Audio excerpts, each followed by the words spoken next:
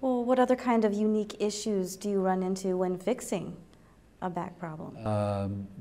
Aside from the medical problems, such as diabetes, heart problems, things that make surgery more of a concern.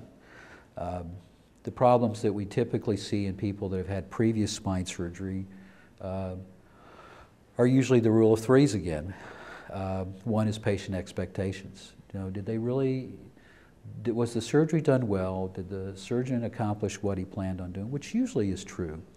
But the patient may have expected too much from it, that there wasn't that verbal contract of what I think will happen and what will occur after the surgery. That's not real common, but it does happen. Other issues usually boil down to either they had a fusion and they didn't fuse, or they have some problem with residual compression. The fusions is where we actually get two bones to grow together, and we'll talk about that later. But just because you do a fusion doesn't mean it occurs. It's actually a biologic process that takes time. And we all know how growing things are. They tend to do it as they darn well please. Fusions are the same way. Just because I've had patients say, well, my surgeon did a fusion, and then you look at their studies and realize that, yeah, he did do a fusion, but you didn't fuse. So, that's one of the problems that you see with failed spine surgery. And one of the problems that you also think about when you do first-time surgery. The other problem is did they get decompressed? In other words, pain, nerve compression pain, and I'm meaning pain down the leg or pain down the arm, is caused typically by compression, some type of mechanical compression, whether it's bone spurs, whether it's disc, whether it's ligaments or whatever. So when we do decompression, we are essentially trimming and removing bone, trimming and removing disc to decompress the nerve. Just because you do a decompression doesn't mean it's always enough. And that's not the surgeon's fault either, necessarily.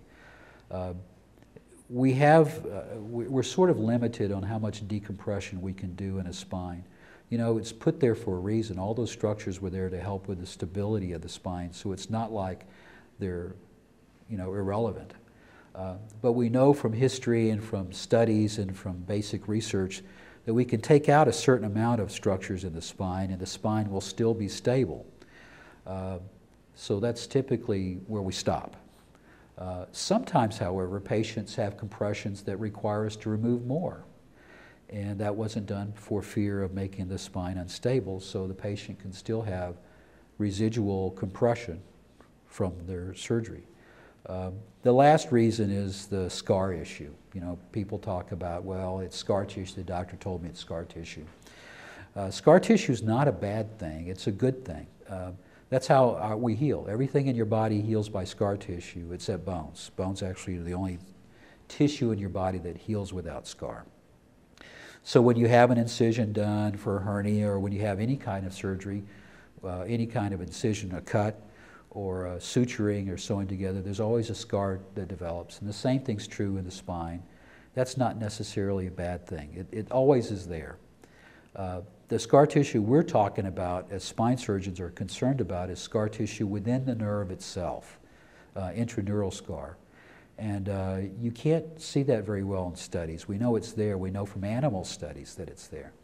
And that's the kind of scar tissue that another surgery won't help.